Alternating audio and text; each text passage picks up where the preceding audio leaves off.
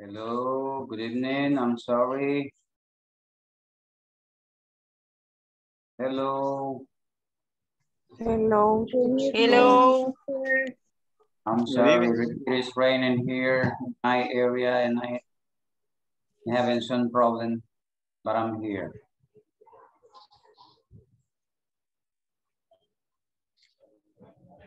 We are ready, teacher. Okay, here we go. Here we go ¿Qué now. se va a acostar?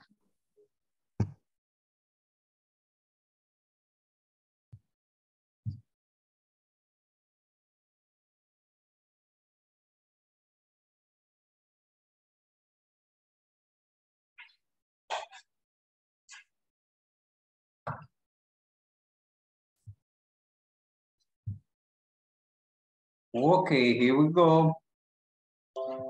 Let us start with the reading. Well, let me introduce the topic first in order that you can get familiar with what we were going to study today.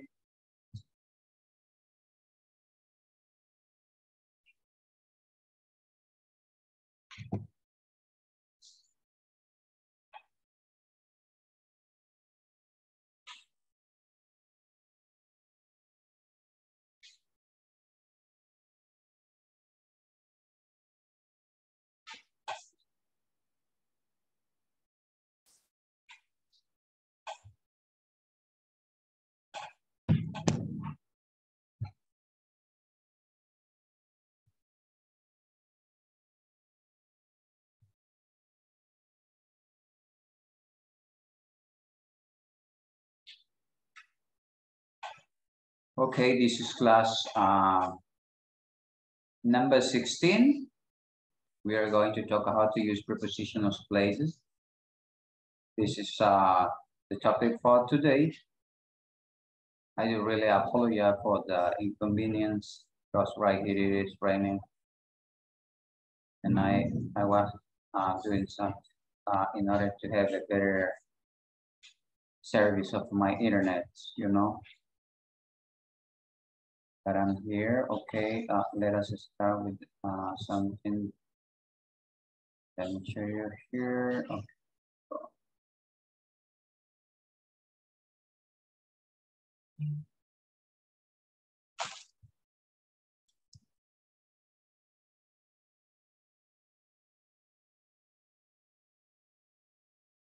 Well, we're gonna do it this way because I guess it's gonna be better. Okay, this is a reading related with the language. We are going to read it in order to get more vocabulary. Vamos a leerlo para obtener más vocabulario. But first, I need that you listen. Primero vamos a oírlo. Pero permítanme.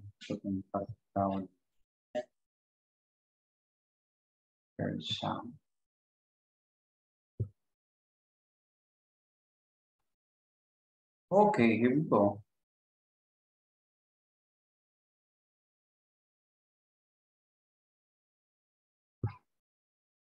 Let me know if you listen.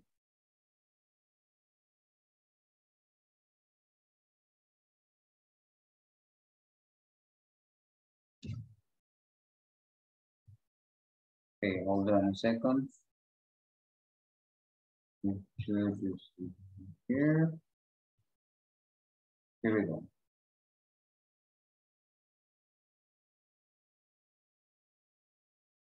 I'm a bit shy when I have to speak in English. I'm a little worried about making mistakes. I also still lack confidence. Many of my friends don't worry about mistakes. They just talk and talk. They always get their message across, even if their grammar is wrong. I think this is the best thing to do. My teacher always says it's best to learn by doing. If I don't try to speak English, I'll never be able to use it when I need it. One thing I started doing recently was talking to myself. I have short conversations with myself. I think it works. I also make short stories about people and say them aloud. I do this in my room, of course. People would think I'm crazy if I did it in class or on the train. Okay. If you want, I can play it again. ¿Le gustaría oírlo de nuevo? Yes, teacher. Yes. ¿La velocidad está bien o le bajamos un poco?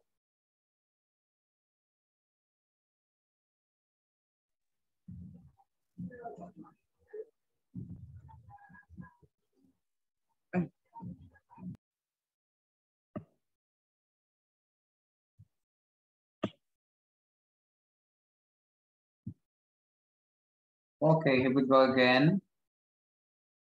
I'm a bit shy when I have to speak in English. I'm a little worried about making mistakes. I also still lack confidence. Many of my friends don't worry about mistakes. They just talk and talk. They always get their message across, even if their grammar is wrong. I think this is the best thing to do. My teacher always says it's best to learn by doing. If I don't try to speak English, I'll never be able to use it when I need it. One thing I started doing recently was talking to myself. I have short conversations with myself. I think it works. I also make short stories about people and say them aloud. I do this in my room, of course. People would think I'm crazy if I did it in class or on the train.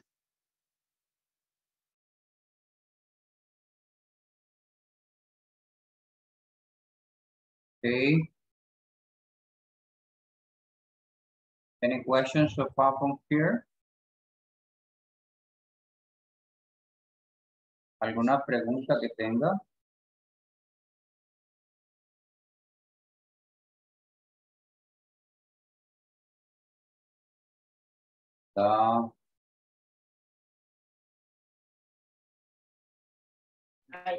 What is bit, teacher?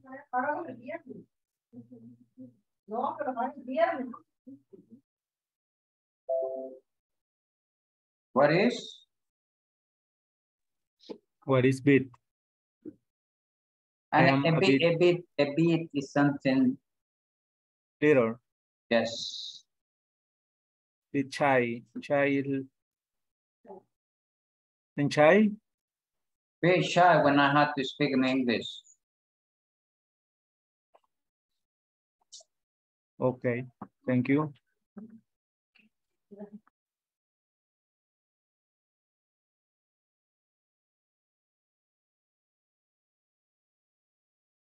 Eso es como quien dice, soy un poco tímido cuando tengo que hablar en inglés.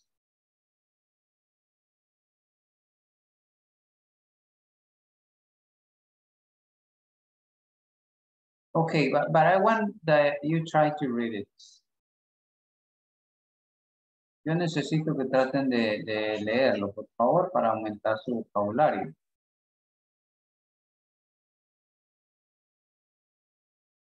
Who wants to do it?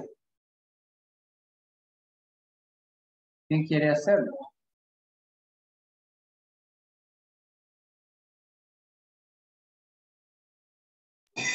Me, teacher, I try. Okay. I am a bit shy when I have to speak in English. I am a little worried about making mistakes. I also still lack confidence.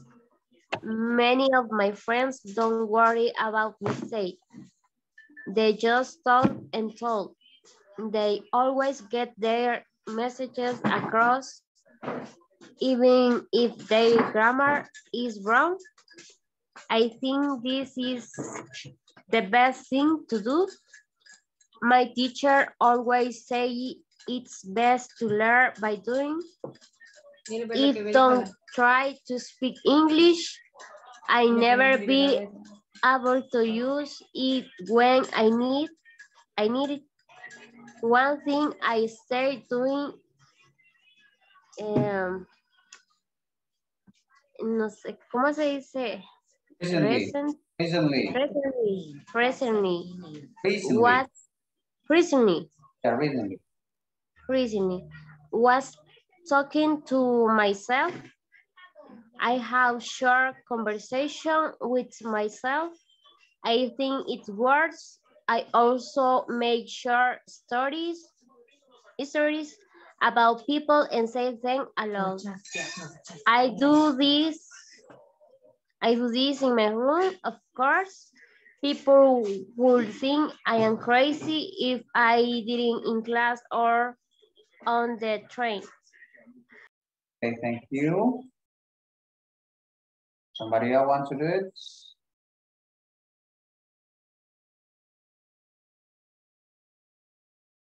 ¿Alguien más lo quiere hacer? Me, teacher. Okay. I'm a bit shy when I have to speak in English. I'm a little worried about making mistakes. I also still lack confidence. Many of my friends don't worry about mistakes. They just talk and talk.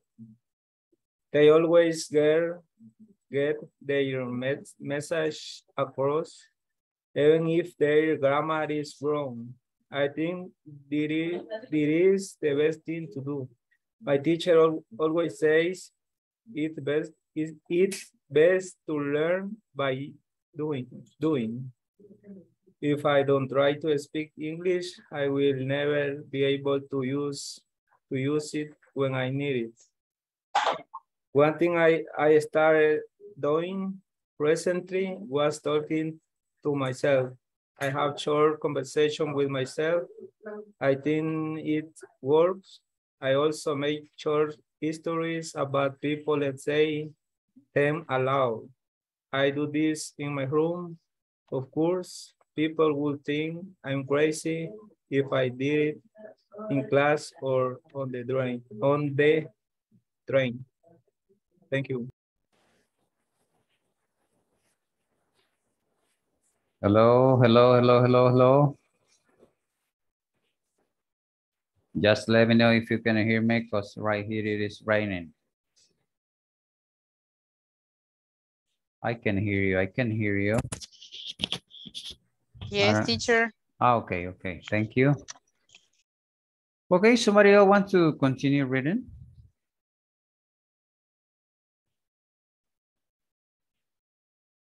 Hello.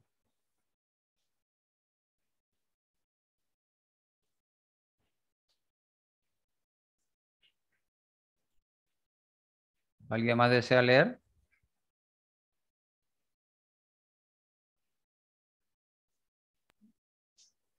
If you want, teacher, let me choose one. Okay, Juan Pablo, you can choose one. Okay, Dinora, you can, come on.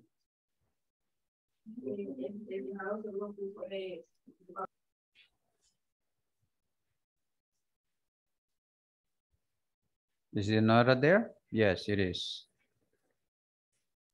Yes, I'm eating. Okay. I'm a bit shy when I have to speak in English. I'm a little worried. A little worried about making mistakes. Ay, ya me perdí. Okay, inicio otra vez. Start over again.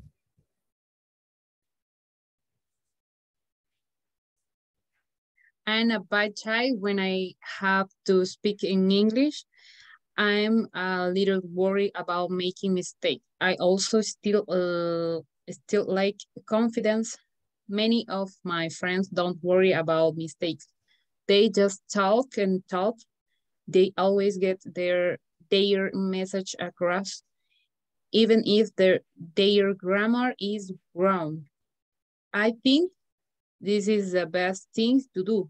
My teacher always says it's best to learn by doing.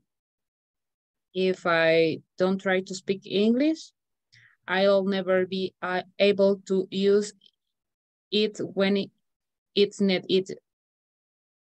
One thing I started doing recently was talking to myself. I have short conversation with myself. I think it works. I also make short stories about people and say them aloud. I do this in my room. Of course, people will think I'm crazy if I did it in class or on the train. Okay, choose someone. Dinora. Ana Elizabeth, tengo la vista. Okay. Sorry. Okay. Antes de que comience Ana Elizabeth, Dinora, aquí es a bit. Yeah, bit. I'm a bit shy when I had to speak in English and a little worried about making mistakes. I also still lack confidence. Many of my friends don't worry about mistakes. They just talk and talk. They always get their message across, even if their grammar is wrong. I think this is the best thing to do. My teacher always say it is best to learn by doing. If I don't try to speak English, I'll never be able to use it when I need it. One thing I started doing recently was talking to myself. At short conversation with myself, I think it works. I also make short stories about people and say them loud. I do this in my room. Of course, people would think I'm crazy if I did it in class or on the train. Okay, Anna Elizabeth. I am bit shy when Shy. I have Okay. bad shy. Bit. I a bit shy. Okay. I a bit shy when I have to speak in English. I am a little worried about marketing mistakes. I also still lack confidence. Many of my friends don't worry about mistakes. They just talk of tolerant. They always get their message across. Message across, even if their grammar is wrong. If grammar is wrong, I think this is the best thing to do. My teacher always says it's best to learn by doing. If I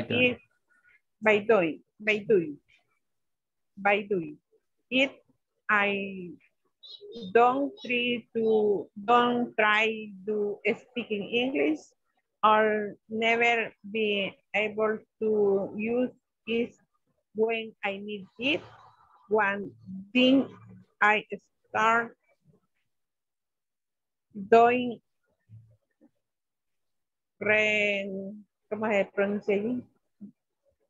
One day is start doing recent was taking of myself. Okay, I'm sorry. Ahí detengo. So one thing I started doing.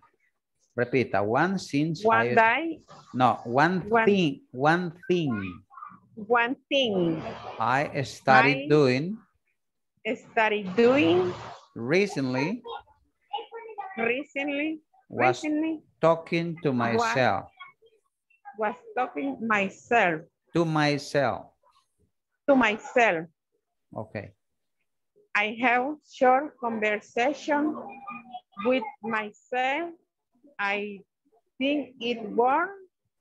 I also may short stories about people and says then aloud. Aloud. I do allow. I do this in my room, of course. People were being crazy. It is it in the class or on the train. On the train. Okay, thank On you. the train. The Okay, train. okay, thank you very much. I'm going to check out the attendance now. Let me see how many people do I have. I got only just 11. Alexander Vladimir. It's not here. Hi, teacher. Okay, it's there. Okay, yeah, so I need that you say present or I'm here because, okay, Ana Elizabeth. Ana Elizabeth. Sí, teacher. Okay. Ana Lisette Perez. Perez, not here. Ana Damali. Annie. Present. Okay, thank you. Brian Ernesto. It's not here. Ok, recuérdense que si están de oyente, por favor, a la hora de oír sus nombres, tienen que responder. De lo contrario, bueno, Cindy Elizabeth. Present, teacher. Ok, Cindy. Cruz Ángel. No veo a Cruz. Cruz tiene problemas serios con su servicio de internet. Dinora. Present. Elmer Joao. Present, teacher. Ahí está, Elmer. Germán de Jesús Domínguez. Present, teacher. Ahí apareció don Germán. Welcome. Irma Guadalupe. Present, teacher. Ok. Jonathan Ernesto. No. Juan José. Present, teacher. Ahí está, don Juan José. Juan Pablo. Present, teacher. Mario Roberto. Mauricio Alfredo. Silvia Patricia. Present. Fátima del Carmen. Cristian Denis. Anderson Francisco. Melissa Elizabeth.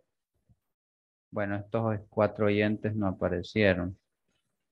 Déjeme ver, tenemos 11, no pasamos de 11, no sé qué es lo que sucede. Realmente, así se los digo, me preocupa porque deben estar la mayoría, ¿no? Claro, algunos han escrito por ahí que están de oyentes, se supone que ya respondieron.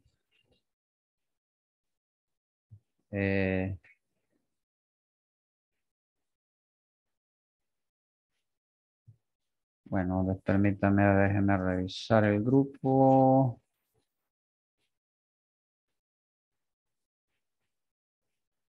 Bueno, aquí dice Johnny, este debe ser Jonathan.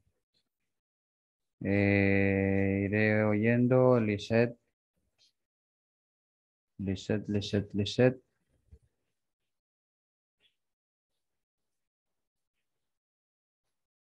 Bueno, no creo que ya respondió. ¿Quién más? Bueno, Joao ya respondió. Irma ya está ahí. Bueno, ¿qué vamos a hacer? Continuar. Okay, before we start doing something, I would like to know if you understand the reading. Me gustaría saber si comprendieron la lectura.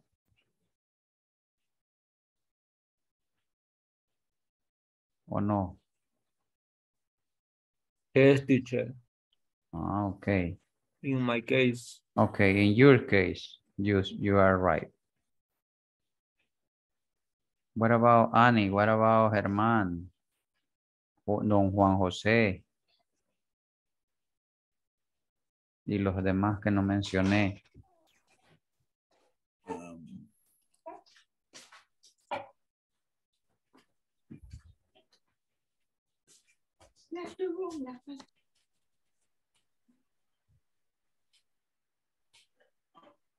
No idea?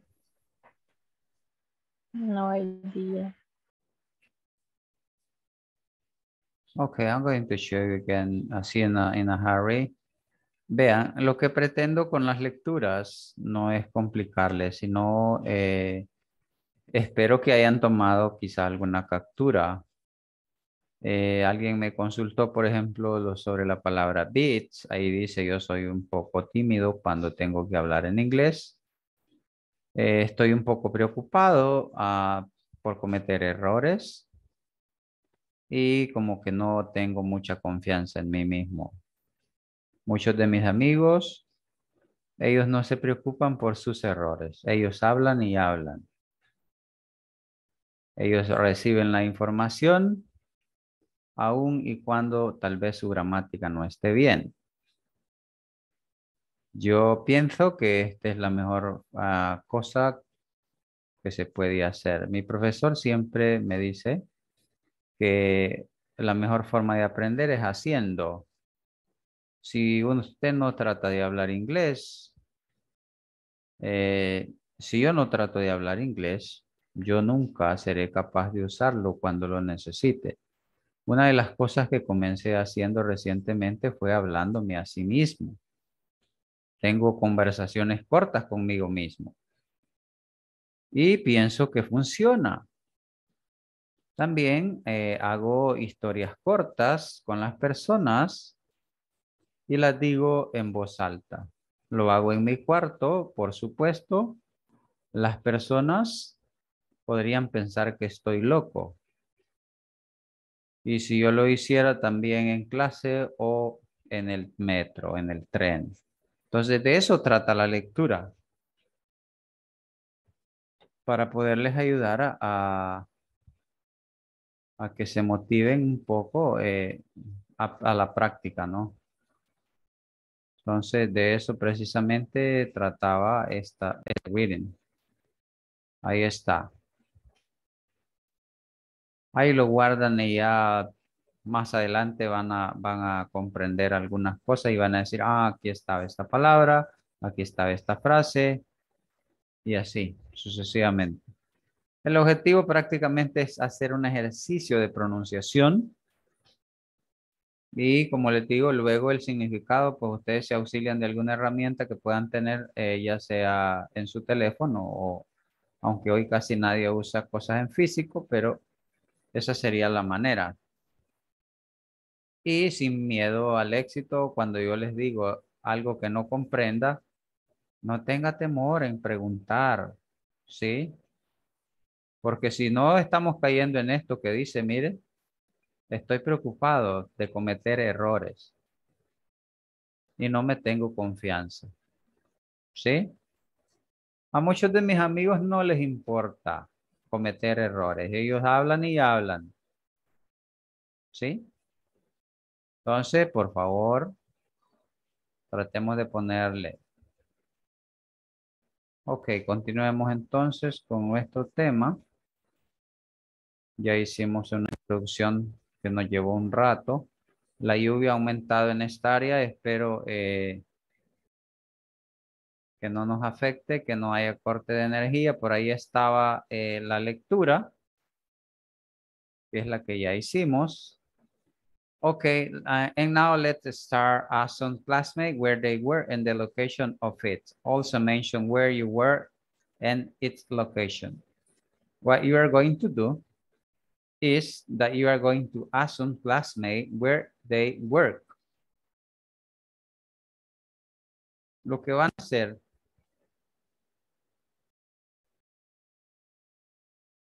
es que van a preguntarle a un compañero de ustedes esa información. Lo vamos a tratar de hacer rápido en un breakout room. Le preguntas dónde trabajan ellos y dónde está ubicado. Also mention where you were and its location. No sé si estamos listos para hacer esto, porque yo necesito que cuando doy instrucciones, si no se comprenden, me digan. para poderles explicar de otra forma. For example, if I... Hola? Yes. Okay, if I ask you, for example, where do you work, Sylvia? Sylvia. I work in Santa Tecla. Okay, there is the location of your company, but what is the name of your company? Is Foundation Onuba. Okay, and you say that is in Santa Tecla. Yes. Do you have a specific address?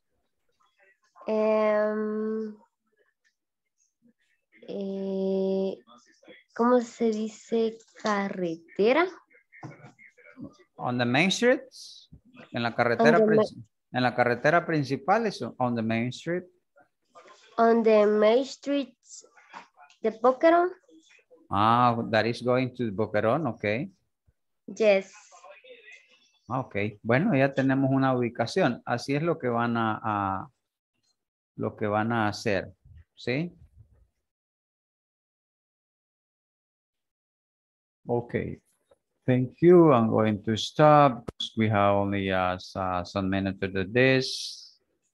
Siempre nos quedaría así. Bueno, no lo vamos a hacer en breakout, lo vamos a hacer acá. No sé si en el área donde están está lloviendo, por eso quizás les comprendería por lo de las cámaras, quizás por la señal. Bueno. Okay, let me see. Sylvia, choose someone, please. Elige a alguien, por favor.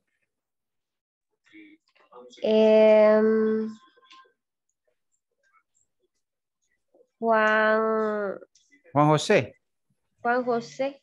Okay. Ask the question. Ask the question to Juan José. Hágale la pregunta a Juan José. Okay. Creo que era Juan Carlos. No hay Juan Carlos. Ok. Solo Juan Pablo sí tenemos. Juan Pablo. Sí, pero era Juan José Baños. Sí, él era. Okay, Sylvia, ask the question. Okay, where they work? Where do you work? Where do you work? Okay. Eso es, ¿dónde vives? No. No. Do you work? ¿Dónde? Okay. ¿Dónde trabaja? Sí, dígamelo en español también. Yo creo que se vale. ¿Es donde trabaja? No sé cómo decir, solo Kimax. Kimax es un centro de negocios, pero no sé cómo pronunciarlo, teacher. How do you write it? How do you spell it? ¿Cómo lo deletrea usted? O así como se oye. Kimax es así como se escucha, es K-I-M-A-X. Kimar. Ok. Siguiente pregunta, Silvia. Where is located? Okay. Where do you look? Yeah, where is located? You can use that. Okay, where is located?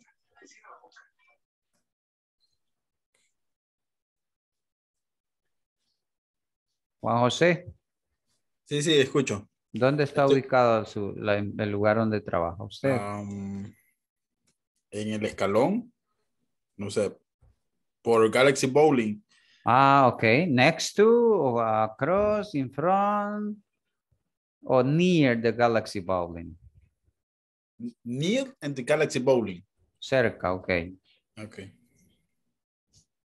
Okay, thank you. Juan José, choose someone and ask the two questions. ¿Solo esas dos? Sí, esas dos nada más. Elija a alguien y le hace esas dos preguntas.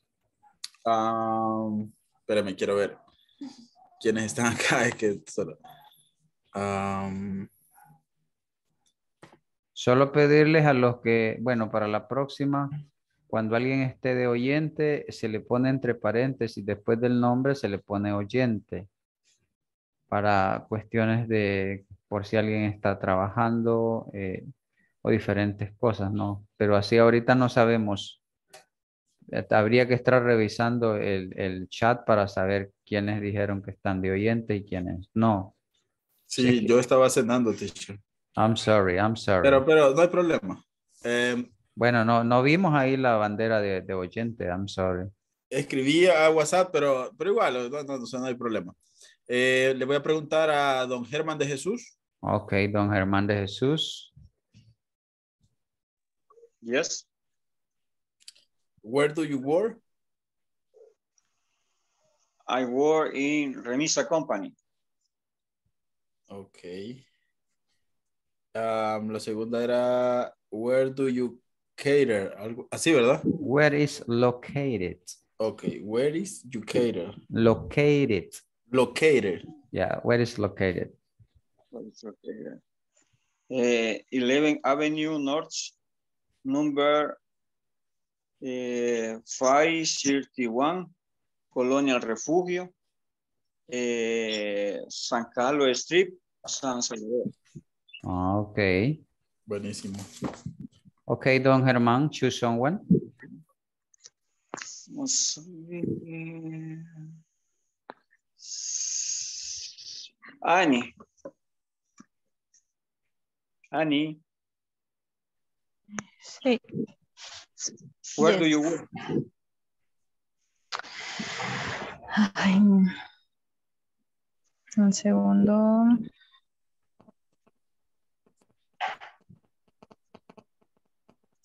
I work en un almacén.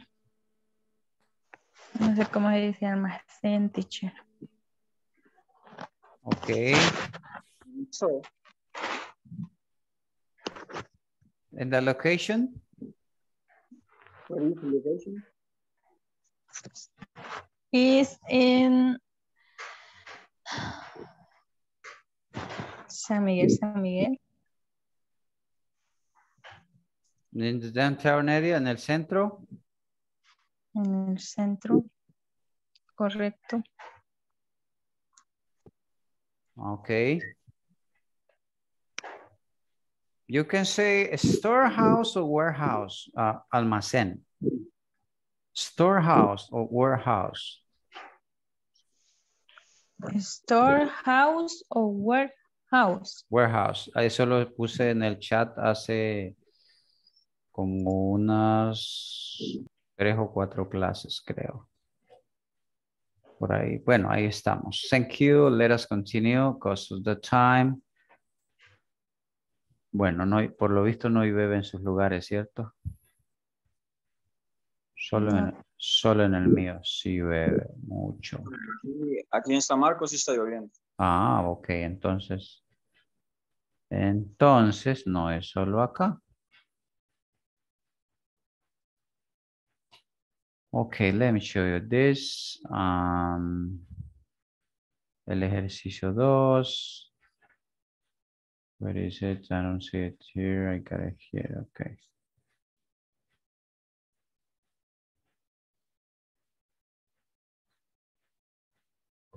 Okay, listen to your teacher read the following places from the map.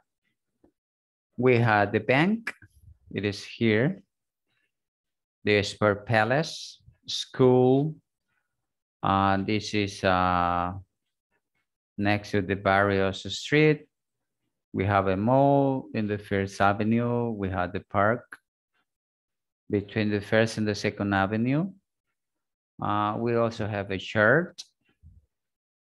We have a city hall. And at the right side, we have a book world. We have something called Arrows Company, and we have a restaurant, different places here. We are talking about different places, you know? And as you can see, I had the Barrios Street, I had the Roosevelt Street, and also I had the First Avenue and the Second Avenue. Do you know what is the meaning of the City Hall? ¿Saben el significado? No, teacher.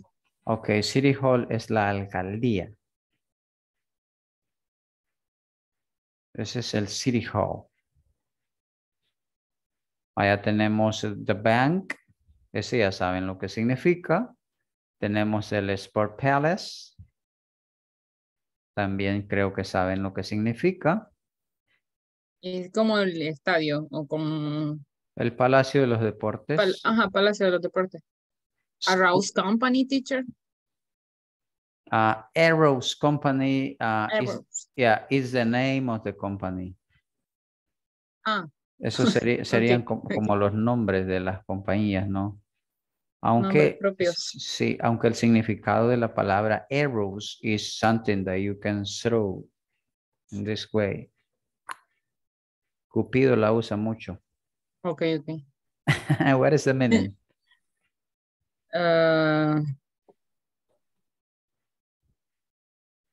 ¿Qué es lo que lanza Cupido? Flecha, no sé. Okay, that's right. Arrows.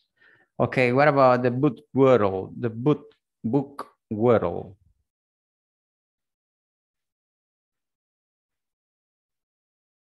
This is another place. Well, as you can see, we have different places there, and also, well, if I ask you, for example, where is the park? What can you tell me? Si yo le pregunto, ¿dónde está el parque? ¿Qué me podría decir usted? Bueno, ahorita no hemos puesto un punto de ubicación de dónde estamos, porque todavía no hemos entrado en dar direcciones. Solo hacía simple inspección. What can you tell me? Or let me switch my question. Where is the mall? Where is the mall? If I need to go to the mall and I ask, where is the mall? How can you tell me that? ¿Cómo me podría decir dónde está el mall?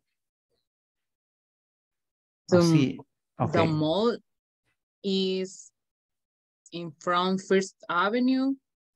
Okay. Between Barrios Street and Roosevelt Street. Aparecieron otras preposiciones porque dijo between, entre. Ok, muy interesante. Pero, ok, let me do this. Vamos a hacer un switch. Vamos a hacer un cambio para entrar en detalles sobre lo que estamos hablando.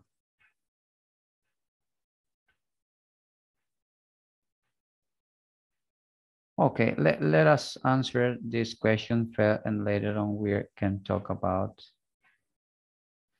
Vamos a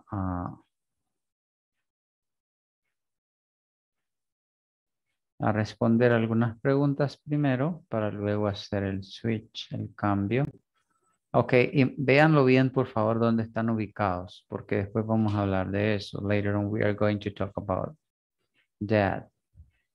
Take a look at the bank, the Sport Palace, School Church, City Hall, the park, the First Avenue, the mall, the Roosevelt Street, restaurant, aero companies, and book wordle. Okay, based on this information, you are going to answer these 3 questions.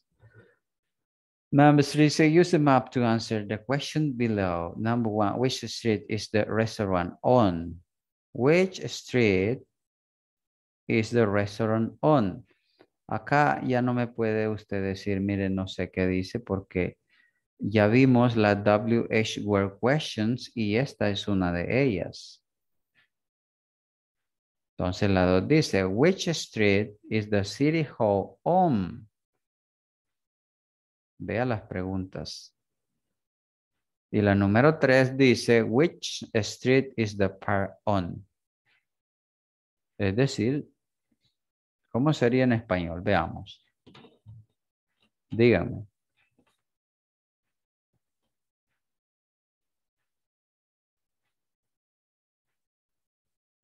Me dicen, por favor.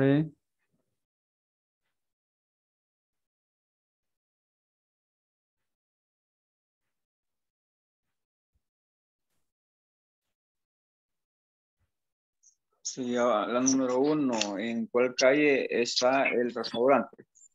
Ah, ok. Y viendo el mapa, ¿cómo podríamos decir? This restaurant.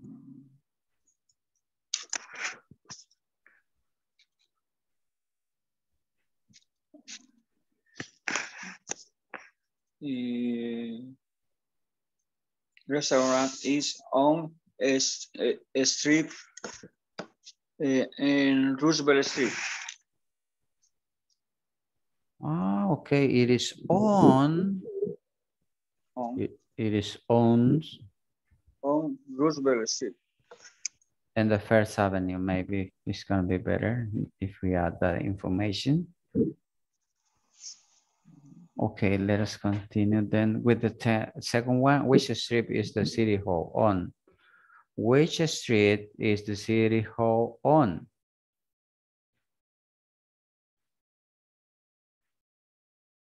See, take a look, take a look.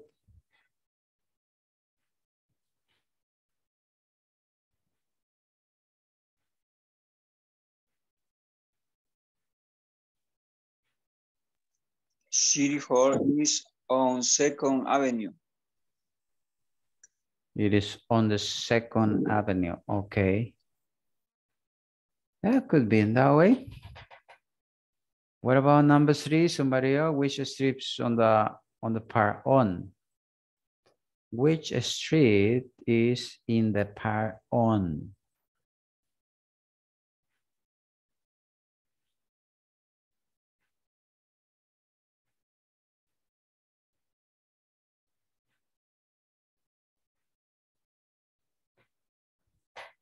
Okay, take a look. Take a look. The part on First Avenue between 2nd Avenue. Pero the question is this. It's talking about street.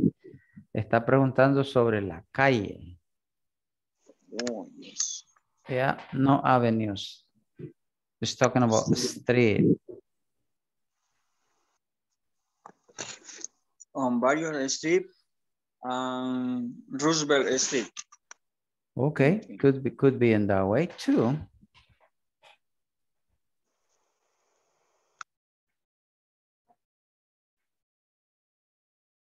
Okay, let me see something here.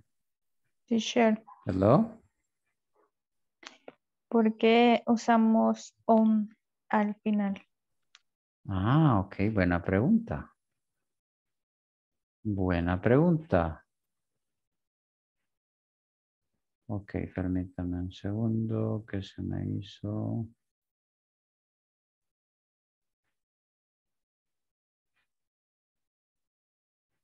Permítame, solo cierro algo acá que no me deja ver. Es esto que me está dando problemas.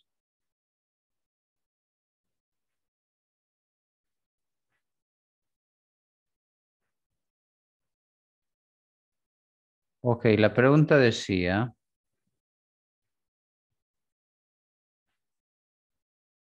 Why do we use on at the end of the question? ¿Por qué vamos a usar on al final de la pregunta? Ojo con la pregunta, dice, which street is in the restaurant on? En español alguien, don Germán, creo que nos dio como una idea, ¿no? ¿Sí?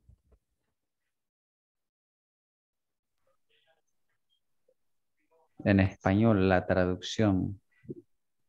On es como sobre, ¿no? Así es. Entonces, en español nosotros cuando hacemos una pregunta decimos sobre qué calle queda tal cosa. But in this case, which street is the restaurant on? La preposición va al final. Okay. ¿Sobre qué calles? ¿Sí? se encuentra el restaurante. Pero, ok, precisamente iba justo a eso, a explicarles el uso de las preposiciones que nos corresponden. Ok, permítame un segundo que cargue esto. Bien, lo vamos a abordar de dos formas. Para que les quede muy claro las prepositions, places.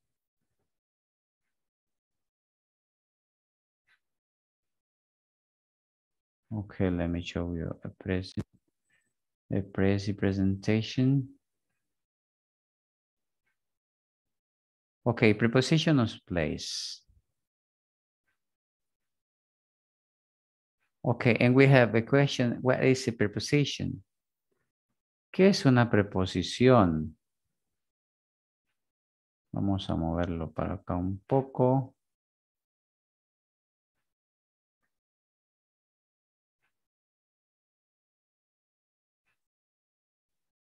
Ok, ¿qué dice que es una preposition?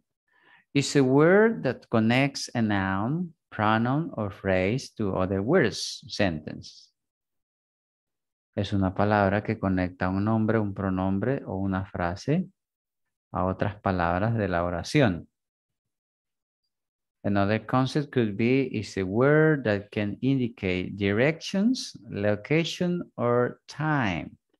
Una palabra que nos puede indicar dirección, ubicación o tiempo. It is either a simple preposition consisting of one word. También puede ser una simple preposición consistiendo en una palabra. Compound preposition consisting of two words. También podría ser de dos palabras. Ahí está. Compound preposition consisting of three words, que también podrían ser a veces de tres. Usually come before a noun. Generalmente vienen antes de un nombre. Usually not placed at the end of a sentence unless part of a phrasal verb. Usualmente no se colocan al final de una oración, al menos que sean una frase verbal. Ojo que dice oración, no question. Preposition of place describe the position of a person.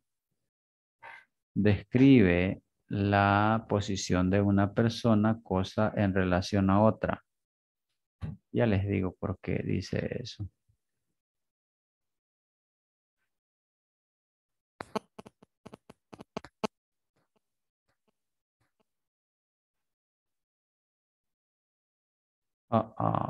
Permítanme un segundo, ¿qué pasó acá? Tenemos que ver esta parte. Ok, preposition in. We use the preposition in for enclosed space. For example, in the garden, in the house, in London, in the water, in her bag, in a road, in a town. And we have some sentences, there is nobody in the room. There is nobody in the room. She lives in a small village. Entonces dice que vamos a usar in, ¿para qué? Para delimitar un espacio, ¿no? En el jardín, en la casa, en London, etcétera, etcétera, etcétera. Así funciona in. Revisen por favor y me consultan porque es necesario que tengan idea de lo que estamos hablando, por favor. I think there we are in class. We are in class. Yes. Okay. Estamos delimitando un espacio.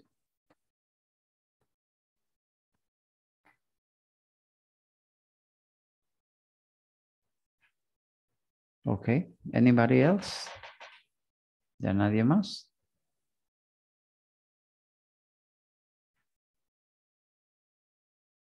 Bueno, tenemos on, The preposition on, we use the preposition on for a surface. For example, on the wall, on the ceiling, on the floor, on a page, on a cover. Have you seen the notice on the notice board? Ok, entonces, ¿qué significaría o cómo sería el uso de on? Yo lo entiendo como sobre. Ah, ok, sí, sobre algo, ¿cierto? Sobre algo, sobre... Sí, sobre la pared, sobre el cielo, sobre el piso, sobre una página, etcétera, etcétera. For example, if you ask, where is my cell phone? And I can say, okay, your cell phone is on the desk, on the table. ¿Sí? Yes. Okay. What about the rest? ¿Qué dicen los demás? Hello. De acuerdo, entendido.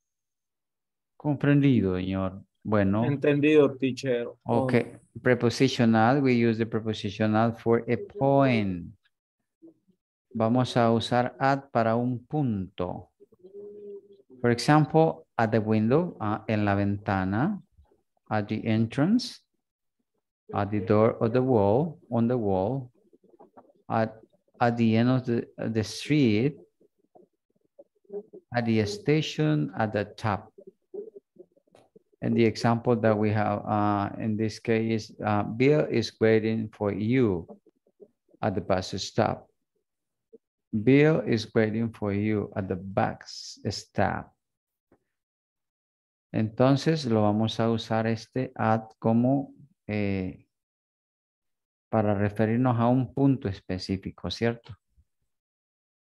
Por ejemplo, dice at the door on the wall, at the end of the street, at the station, at the top. Ese sería el uso de at. Obsérvelo, por favor.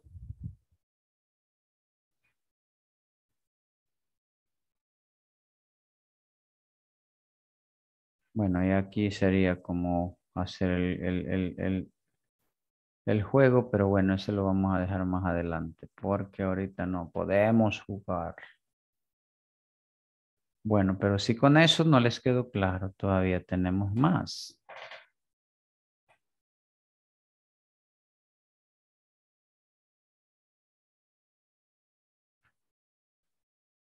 Solo me dan un minuto, por favor, para que cargue. Teacher, excuse me. Hello. ¿Puede repetir para qué se usa el at? Ok, por aquí va a aparecer otra vez. Ya se lo voy se lo voy a explicar. Es para especificar un punto exacto. Okay, but let me show you this slices.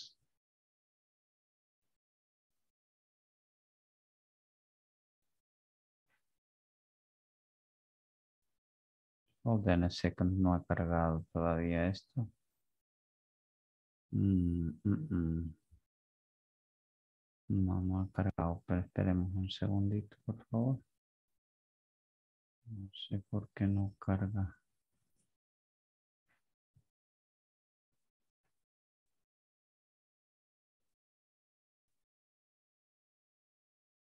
Okay, I got it.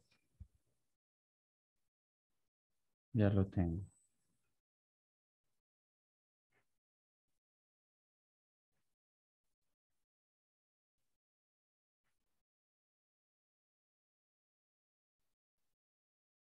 Okay, dice prepositions of place are used to show the position or location of one scene with another. Las preposiciones de lugar se usan para demostrar la posición o ubicación de algo sobre otra cosa. O con otra cosa, ¿sí? Por ejemplo, usted dice el carro está cerca del árbol. Sí, pero en este caso estamos viendo preposiciones específicas. For example, if you take a look at this picture, what you can see, ¿qué puede ver en esta imagen? Tell me. Dígame.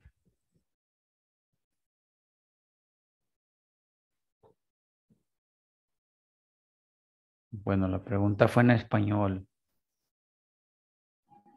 Un gato abajo de una caja, al lado, adentro, con un pajarito.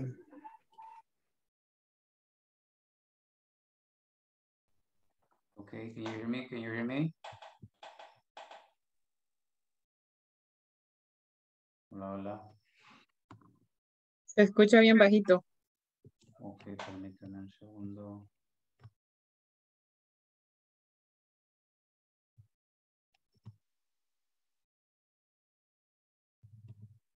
¿Y ahora? Se escucha bajito. Okay. Permítame un segundito, por favor, quiero ver qué sucede.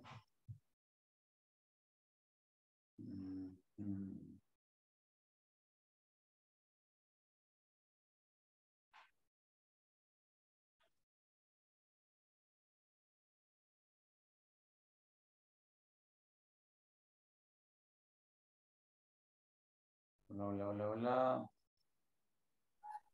Se escucha bien bajo, teacher. Ahorita estoy probando, estoy probando. Hola, hola, hola. Ahora sí. Un poco mejor. A little bit. Poquito. A little bit.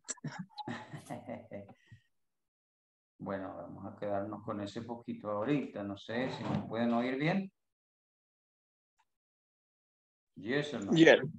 Yes. Okay. Let's go back. Sí, porque me quité los auriculares bajo la tormenta un poco. Entonces ya creo que es mejor así, libre, sin auriculares, ¿no?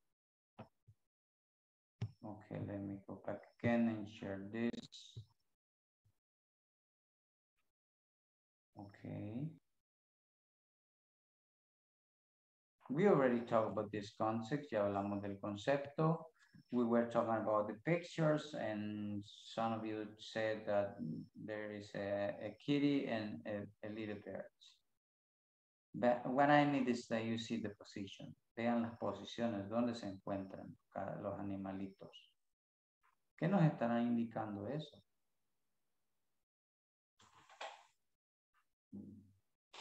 ¿Sí?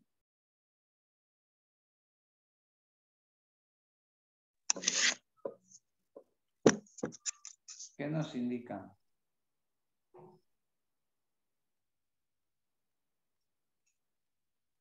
Simple, nos están demostrando posición o ubicación. Véalo.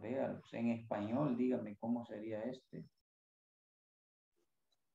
Sería el gato está bajo la caja, ¿cómo sería? Bajo la caja. Ya ni en español. El pájaro está al lado de la caja. Pero ahí hay dos cajas. No, entre dos cajas sería.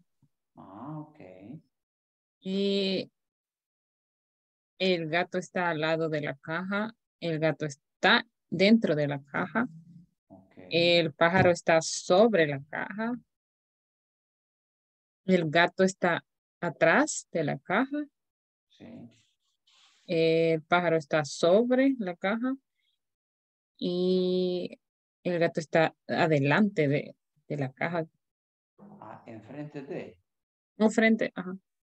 Ok, entonces sería under, between, next, in, over, behind, on, and in front of.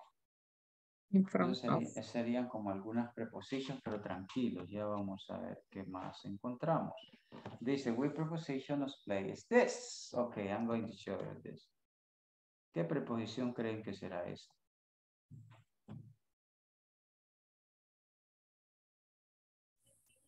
Acabamos de ver. Hace un minuto.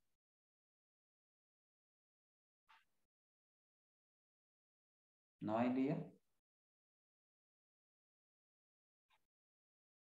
¿Aló? Que la caja está sobre del pájaro, digamos. ¿Quién está sobre de quién? Del pájaro lo veo yo. No sé si era pájaro o qué. Ah, okay.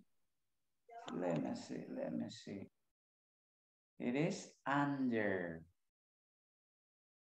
Quien está debajo de la caja es ¿quién? Es the verb, right?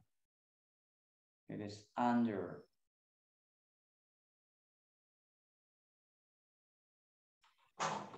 Okay, next. Let me see next. Okay, what about this one? Which preposition is this?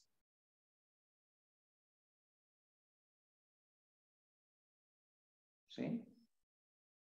Dime. On.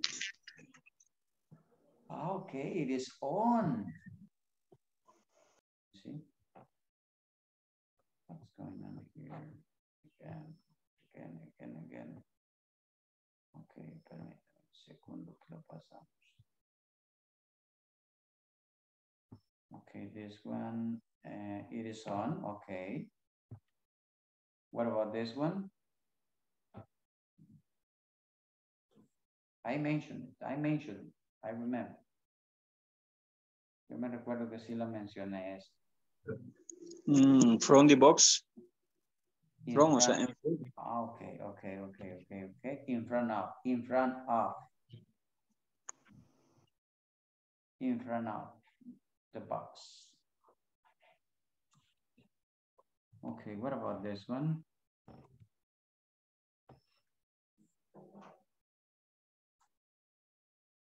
Sí. ¿Cuál será esa?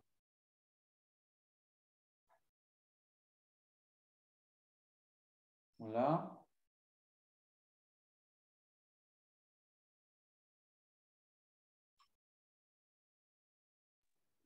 En realidad no sé cómo se dice detrás de la caja. Okay, behind. Behind. Behind.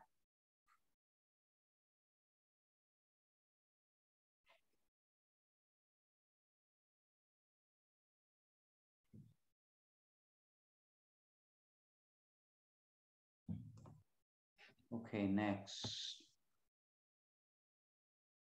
Okay, what preposition is this?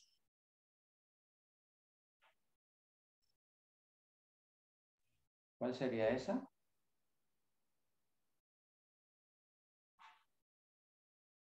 Next to. Next to, okay, next to. What about this one?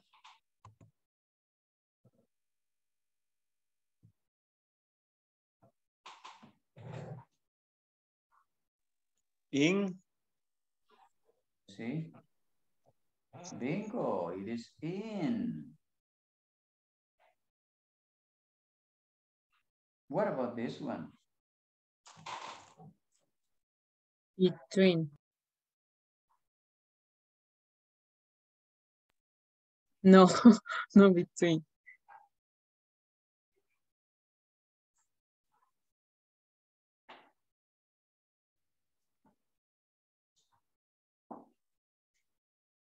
Yes, it is. It is between.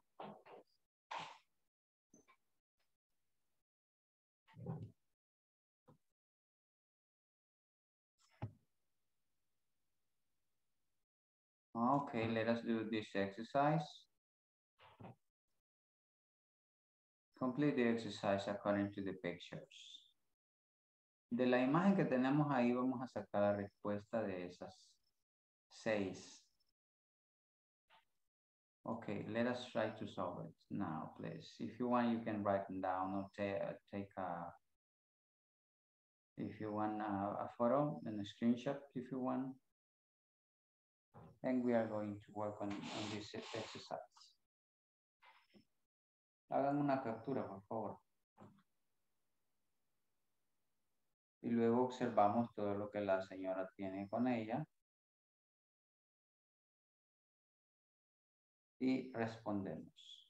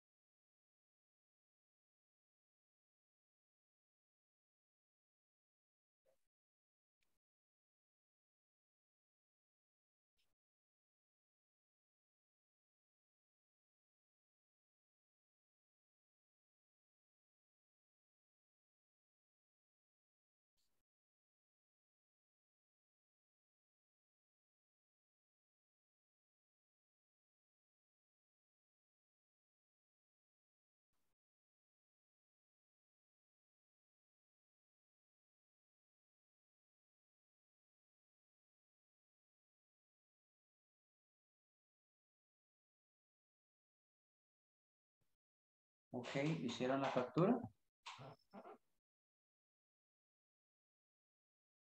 Yes? Yes, teacher. Okay, I need to see you working on it. Okay, try to resolve now.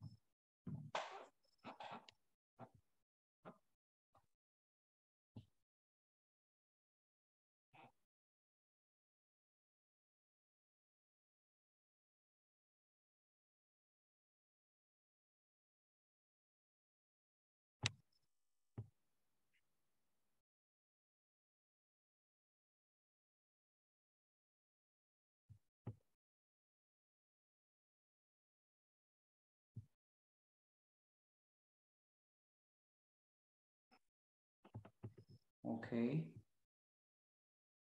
Let me see if you finished.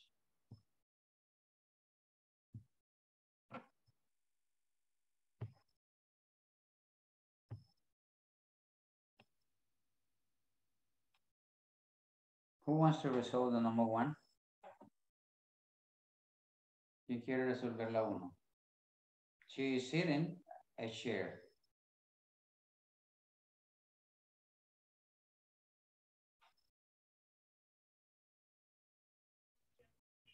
On the chair. She- Perdón. Léame por favor la oración completa. She is sitting on a chair. Okay, she's sitting on a chair. Okay, number 2. There is another chair in front of the woman. There is another chair in front of the woman. Okay, somebody else. Number 3.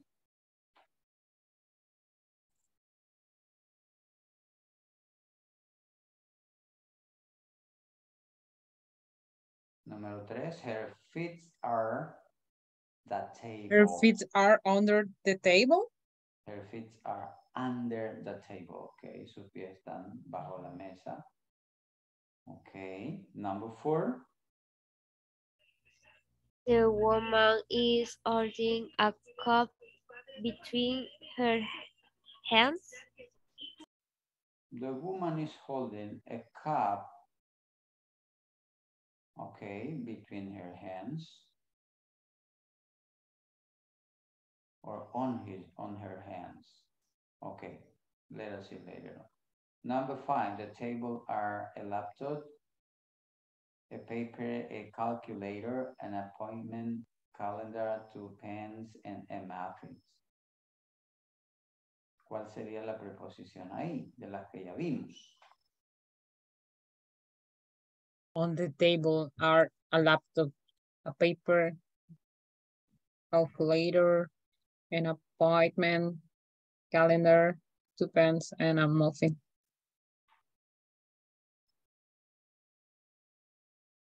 And a muffin, okay. On the table, están sobre la mesa, okay.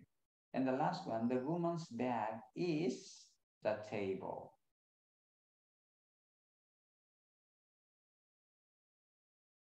Where is it? ¿Dónde está? Under the table. Under the table, okay, perfecto, me gusta. Okay, let me see what else do we have here. Okay, hold on a second. No. Well, I'm not pretty sure if this is the last activity. Yes. Yes, it is.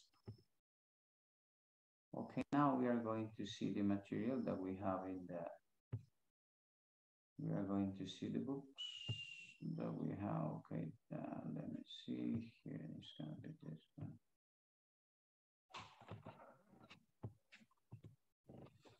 Okay, the exercise number 4 say how to use simple prepositional place. And we have 3 different ones. Allá vimos más, pero el objetivo nuestro ahorita serían como 3. On, in, and at. How I'm going to use it?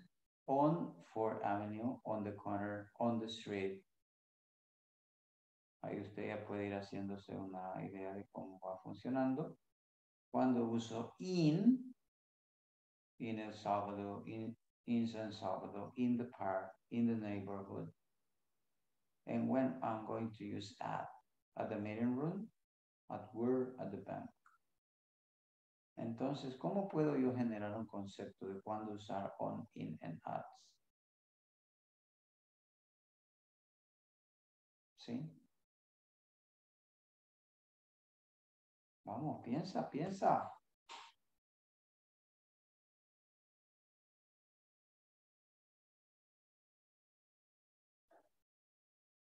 Preposiciones simples del lugar.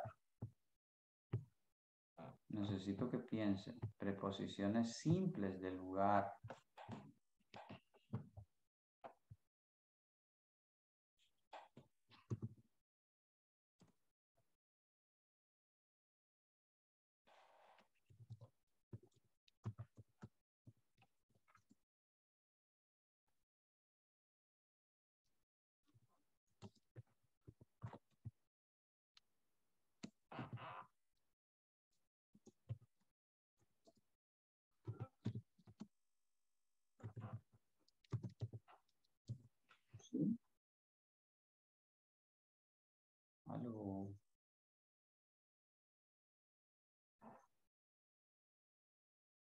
Aló, dígame.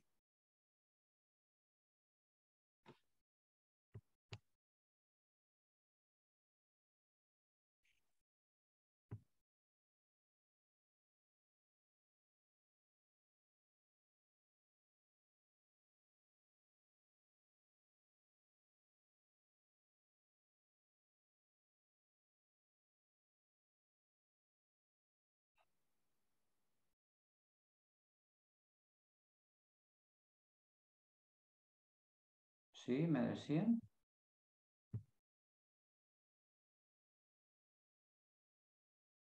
Aló.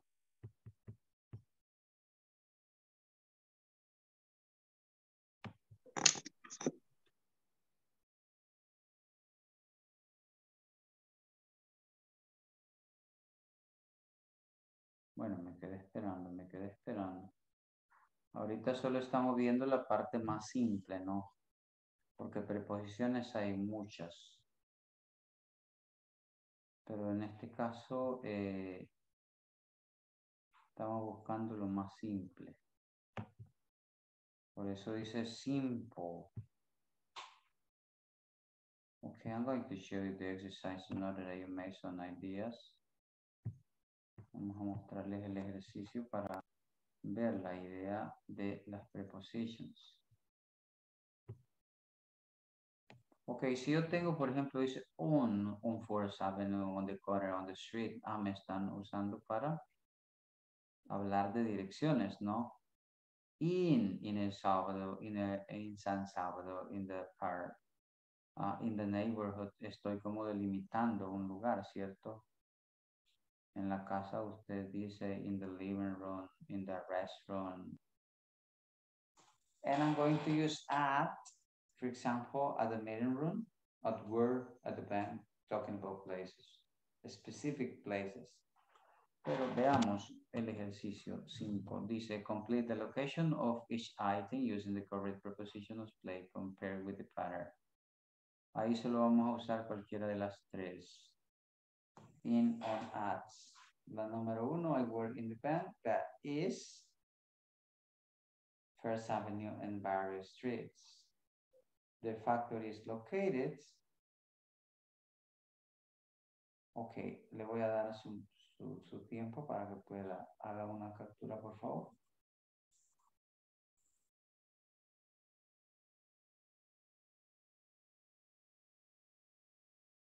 ¿La tiene? Yeah. Okay. Yes. Okay, try to resolve. I'm going to give you some minutes to do it. Les voy a dar unos minutos para que lo puedan hacer.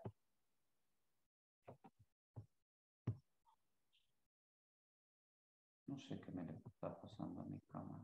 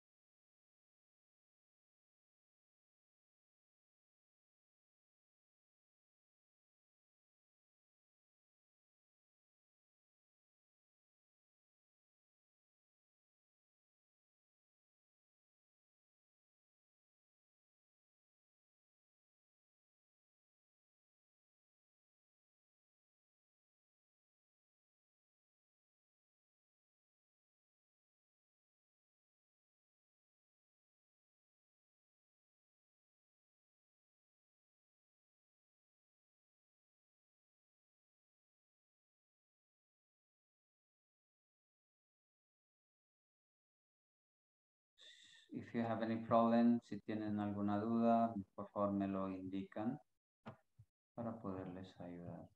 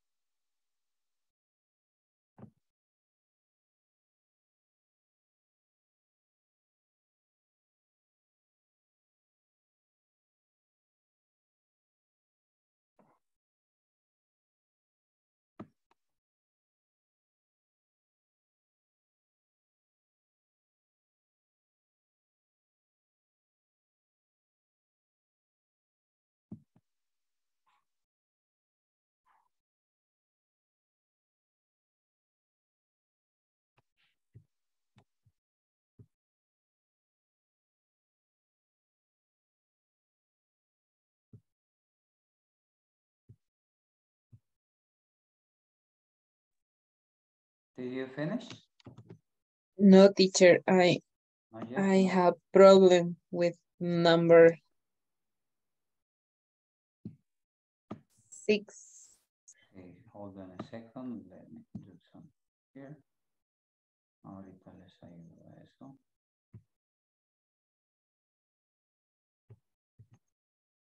Hold on a little bit.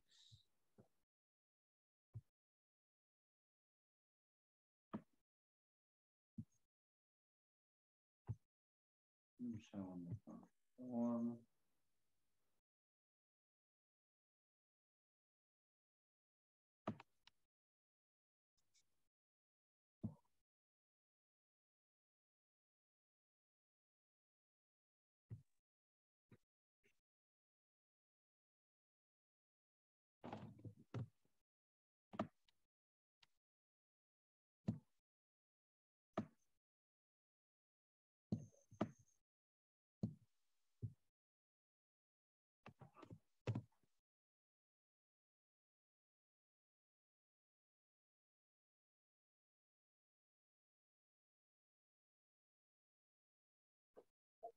Okay, I'm going to show you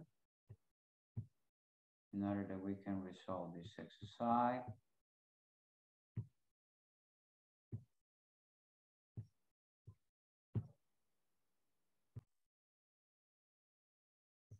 Okay, tell me. Number? 6. Number 6? Yeah. Okay, tell him that we are at the meeting room with everybody. Do you know what happened there? ¿Sabe lo que pasa ahí? Que tiene que usar 2 preposiciones. No. Ajá, es que... No. Revísela bien.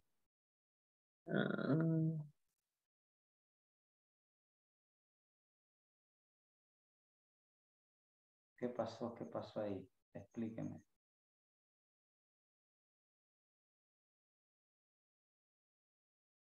Pues yo la veo completa, o sea... Pero ¿necesita o no necesita nada? yo la veo completa, por eso digo que no sé, o sea, no es correcto que vayan 2 preposiciones porque la preposición está ahí, según yo. Ah, ok, buena observación. Ese espacio que está ahí es un distractor para hacerla dudar a usted.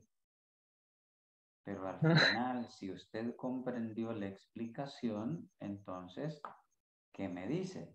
Ahora, ¿qué me dice?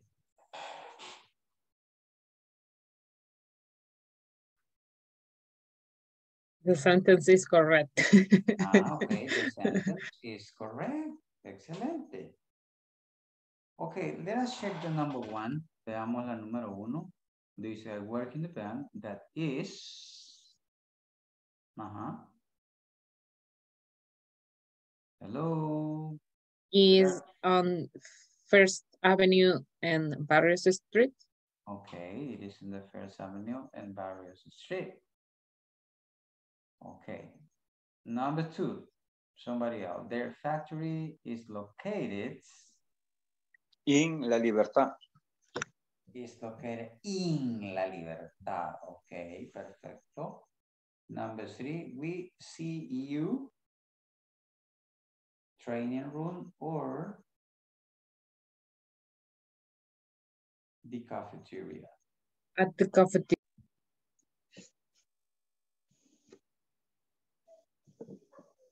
Okay, resolve the number three. Complete. I need that you read it complete.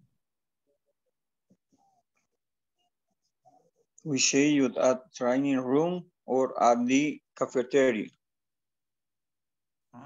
We see you at the training room or at the cafeteria.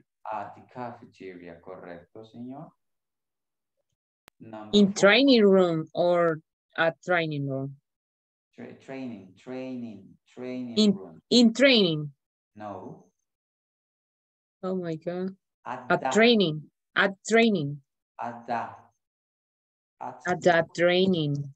It's a specifics. Yeah, at the training room. Yeah. Or at the cafeteria. Or okay. En esta parte ya está incluido el determinante. Aquí no está incluido el determinante. Okay. Es lo que le digo, que son distractores. I got it. Okay, number four. Anna works in the company that is... Anna works in the company that is... At the town? In town. That is at... That is... In town. In town. In town. Okay. Number five, my relatives go to the mall. That is... Aquí estamos hablando de direcciones. ¿Cuál uso? Roosevelt Street. On Roosevelt Street? It is... On Roosevelt Street? Roosevelt Street, okay. And the last one, we already solved it because Dinora explained us. Y la número 6 ya está resuelta porque esa línea, ese espacio hizo dudar a Dinora, pero al final ella dijo, no puede ser que hayan dos preposiciones juntas. Juntas es decir a la par, porque en la número 3 tenemos dos preposiciones, pero no están juntas. Valga la aclaración de eso. Bueno, ahí estamos. Let me see the time that we have now. Okay, let us see if we can resolve another exercise. Okay, veamos. Resolvamos esto así como uno a uno, por favor. Veamos cuánta gente tengo conectada. Vamos a ver, para darle la oportunidad a todos, sin miedo a equivocarse. Dice, put in the correct preposition in, on, or at. Number one, let me choose somebody. I'm going to choose someone here. Voy a elegir a alguien. Okay, Dinora, you are the one. The wine is the bottle. The wine is on the bottle? What is bottle, teacher? Bottle es la botella. At the bottle. ¿Será at? Ah, no, no, no, no, no, no, no, Bueno, no, no, bueno, no. voy a escribir lo que me va diciendo para luego hacer la corrección. Usted dijo, ok. Ahí la dejo pensando. Si después quiere, se cambia. Ok, voy con... bueno, vamos a hacer así. No, pero es que después me van a hacer trampa. Número 2. Ana Elizabeth. Pass me the dictionary. It is the bookshelf. Pásame el diccionario. Está el estante. On. Vamos a ver cómo salimos. Pongámosle on. Hey, thank you. Brian, no sé si está de oyente o está ya listo. Ya está. Dígame, teacher. Okay, number 3. Jennifer is work. Jennifer is in work or at work? No, I don't know. It's In your work. decision, my friend. ¿Cómo lo diría usted? Diría in o at.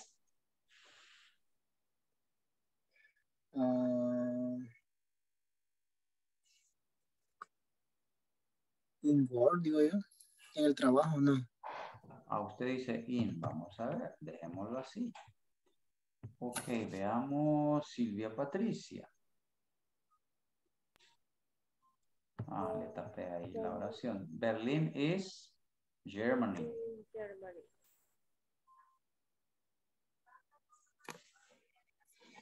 Berlin is in Germany. Okay, is in Germany. Okay. Thank you, Annie. Number 5, you have something.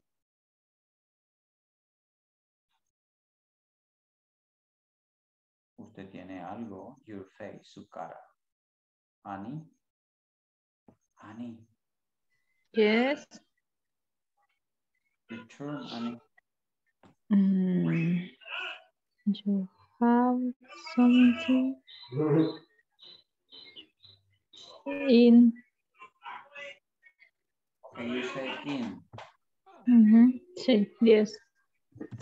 O con lo que decía después, in your face. Ok, dejémoslo así. Usted dijo que in.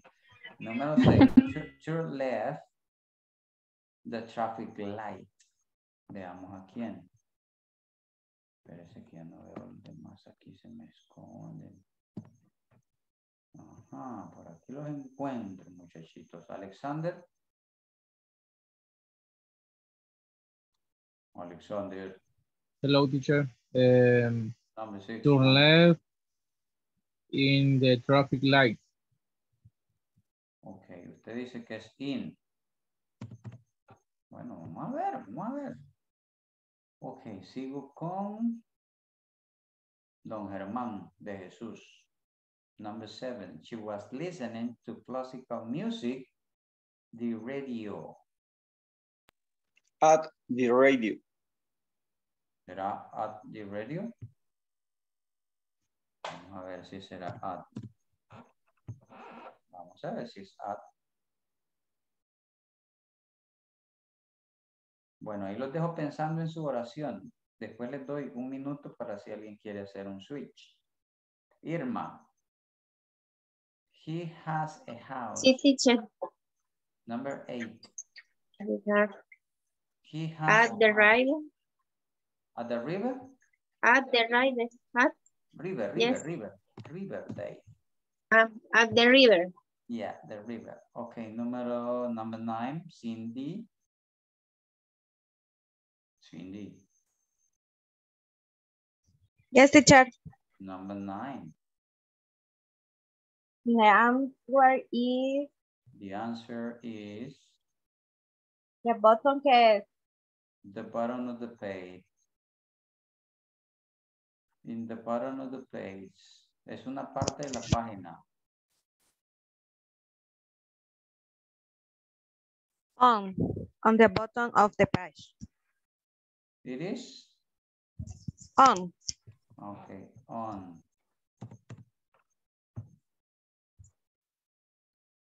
on top on the bottom of the page. And Elmer, Julie will be displaying now.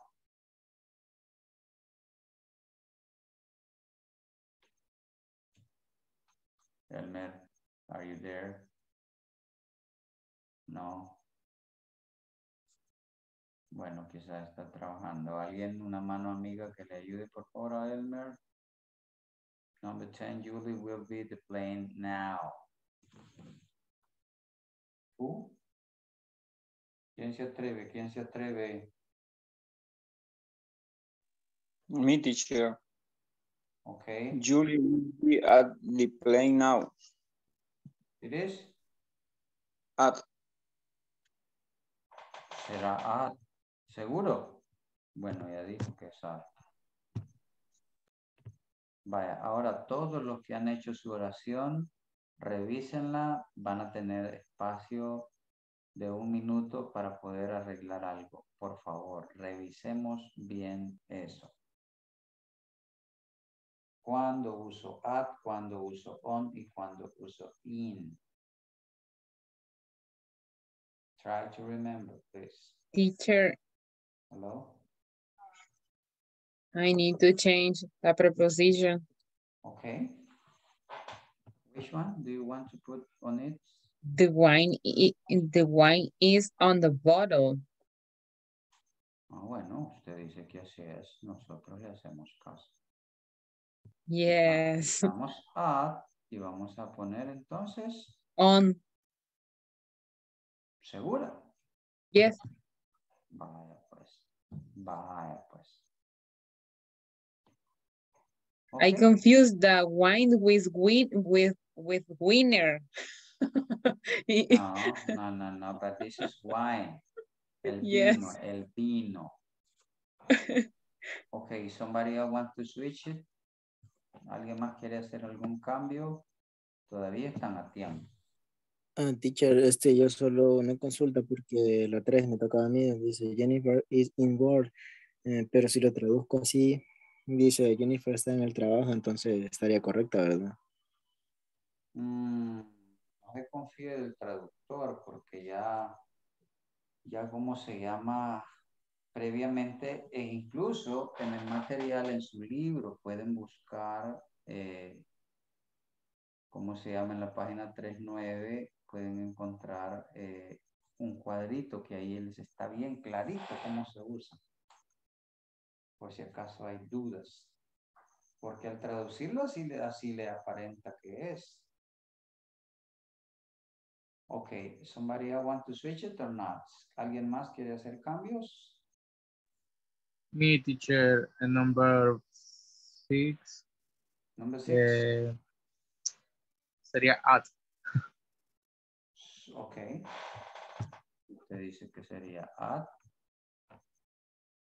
Number 6. ¿Por qué será at? ¿Por qué será at? Ahí.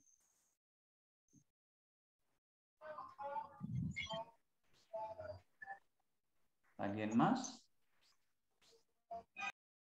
Me, teacher. Tell me.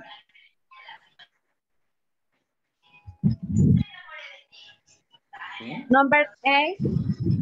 Number 8.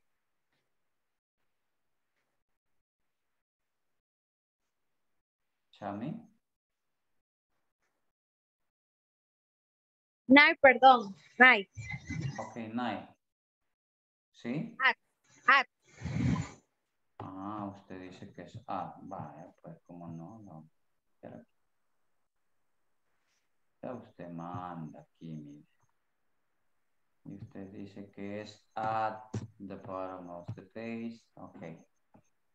Ok, somebody else? Último chance. Me, teacher. Okay, Annie. Number? Number 5. Number 5, okay. In for on. Usted quiere cambiar in por on. Bueno, ya vamos a ver por qué quiere hacer ese cambio. Ok. Bueno, cada quien está con su oración y dice sí, así es, así es, así es, así es. Ajá, ok. Va, ese es lo suyo, mire. Ajá, vamos a hacer así. Voy a hacer una screenshot para que después no me diga que no lo había dicho así.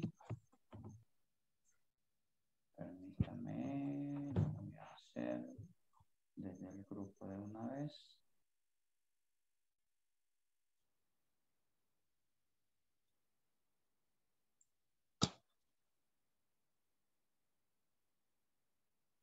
Bueno, hay personas ahí que se están saliendo del grupo, ya van 2, no sé qué pasa. It's raining, teacher. I know. Sí, pero ya van 2 personas que se salieron el día de hoy del grupo. No sé por cuáles son las razones. Teacher. Número 2. At. Pass me the diccionario is at the bookshelf. Pass me the dictionary. It's... At. Ok, miren, yo les estoy haciendo caso a ustedes. Después, no me vayan a culpar. Yo solo estoy haciendo caso. Va, esas son sus respuestas, miren. Ahorita le hago una captura. Y se las ubico o las tengo acá.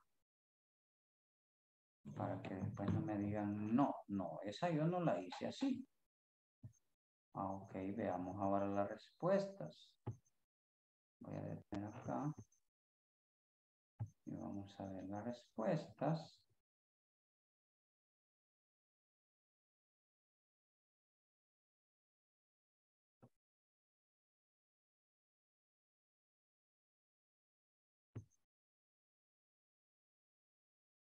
Bueno, sí se las voy a mostrar porque llegamos hasta la número 10, ¿cierto? Bueno, vamos a mostrar entonces hasta la 10. No more than 10. No más de la 10. Solo la 10 vamos a mostrar. Vaya, ahora compare usted. Permítame. Se me desordenó.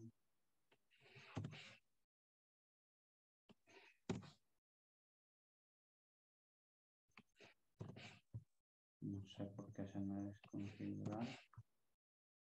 I don't know why happened that.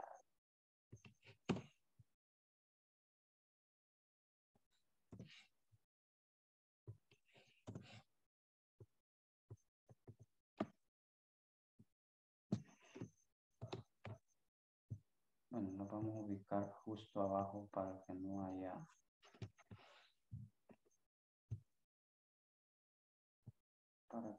haya confusión.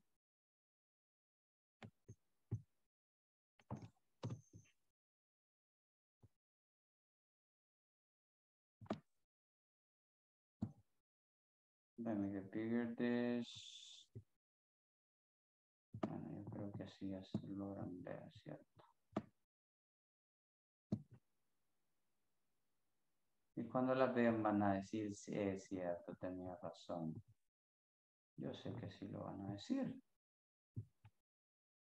Bueno, sí las vamos a compartir, pequeñitas, pequeñitas. Here we go, here we go, here we go.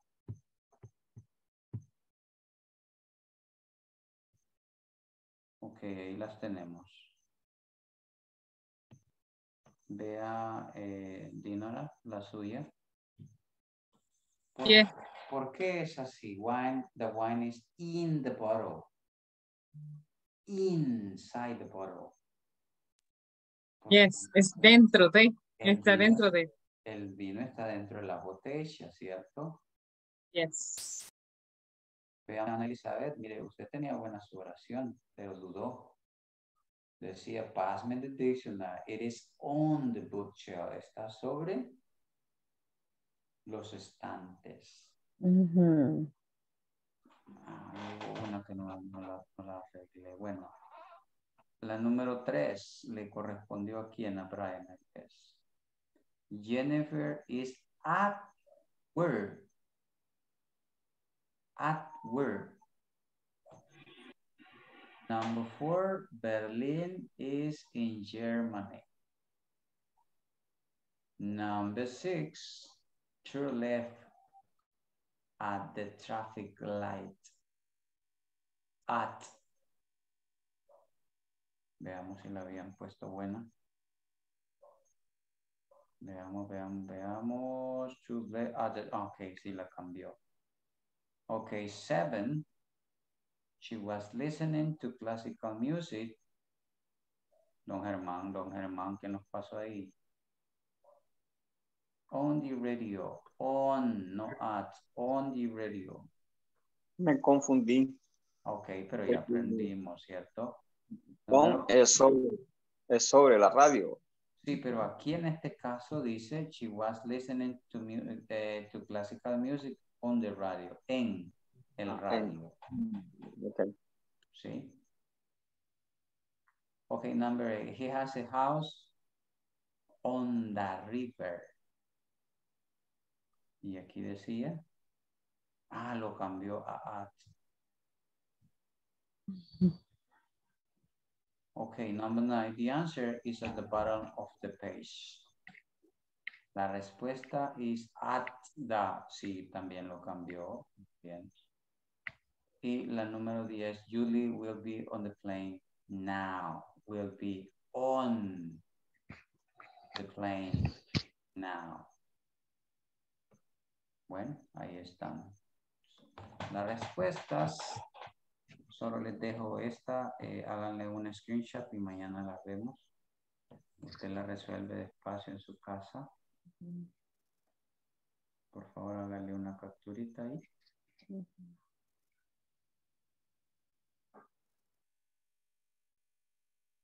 ¿Me avisa si ya la tiene?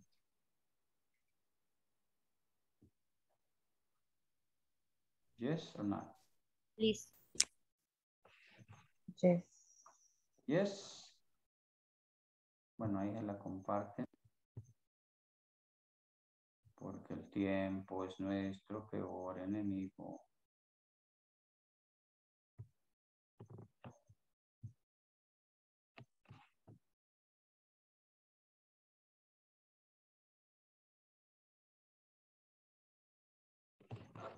Bueno, por ahí estamos. Estamos sobre el tiempo ya. Lo que les comentaba es observando el grupo. Quizás sea de las personas que estaban de oyentes. Que ya abandonaron 3 personas abandonaron el grupo.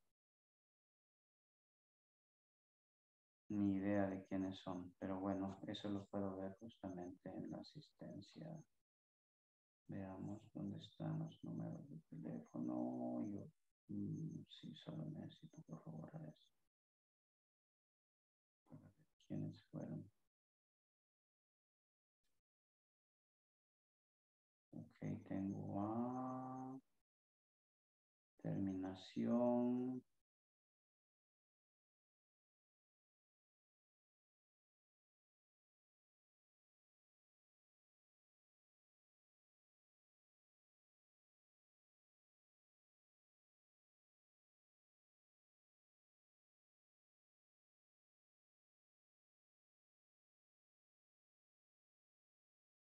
Bueno, sí. Sí, ya no se podía hacer más. ¿Quién más? Veamos. Ahorita les paso lista.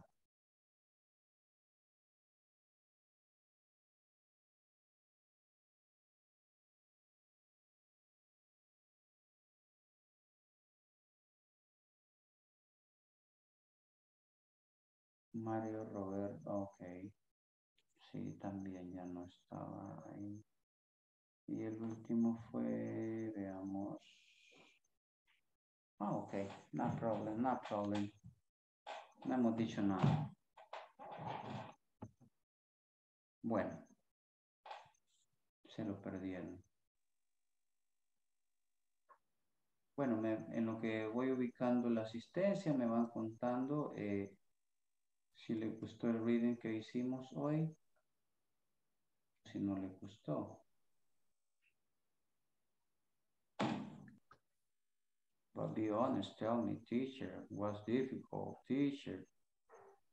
Yo lo que quiero es que aprendamos a pronunciar más palabras. No es complicarle nada a nadie. Alexander Vladimir. Present, teacher. Okay, thank you. Ana Elizabeth. Present, teacher. Ana Lisette. Anida Mali. Present. Ryan. Ernesto. And teacher. Ahí está, mire, ahí está Ryan. Cindy. Present, teacher. Cruz Ángel. No lo vimos ahora, Cruz. No sé qué, no pudo conectarse. Dinora. Present, teacher. Elmer. Present, teacher. Ahí está. Germán. Present, teacher. Irma. Present, teacher. Jonathan.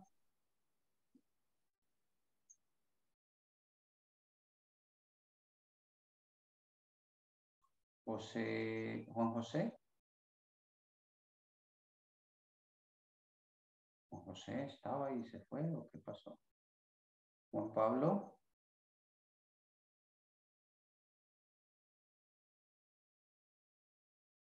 Bueno, ya los demás creo que no hay que nombrarlos. Silvia Patricia. Present. Ok, Fátima, Cristian Anderson y Melissa, no hay nada. Y ahora tenemos la clase número 16, le corresponde a Juan Pablo Rodríguez Molina, el 1 a 1. Así es que it's your turn. Thank you very much. I hope to see you tomorrow. And try to read a little bit. And don't forget that you need to resolve the problem that you have in the platform. Traten de resolver los ejercicios que tienen ahí en la plataforma, por favor. Ya la semana 3 debería estar completa. Actualizo notas lo más pronto posible para quedarnos solamente ya con la semana 4 que finalizamos el día lunes, si no hago malas cuentas. Dígame, señor. Yo tengo una consulta. Ahí decía que tenemos hasta 30. Me imagino que es hasta la unidad 4. ¿O qué unidad es la que tenemos hasta esa fecha para enviar? ¿Hasta el 30 de qué fecha? 30 de agosto. De agosto. Ah, ok. Mira, yo le explico así. Si, por ejemplo, yo voy a terminar módulo el día lunes, porque hay un día de retraso, en lo personal, durante el tiempo que tengo de laborar con la empresa, sí, precisamente, sí, terminamos lunes, que sería 29, cabal, tiene hasta el 30, que sería martes. Pero generalmente ese martes hasta las 8 de la mañana, yo ahí hago corte.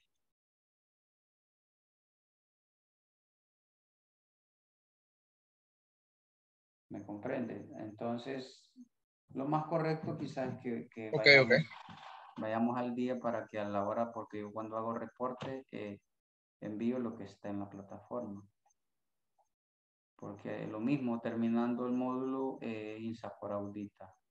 Entonces no tiene espacio para estar esperando, porque se ha ido como por semanas, entonces ha habido espacio para poder ir resolviendo.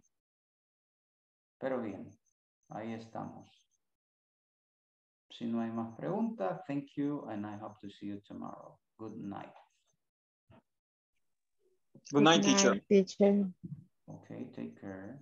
Recuerden, ya nos quedan pocos días.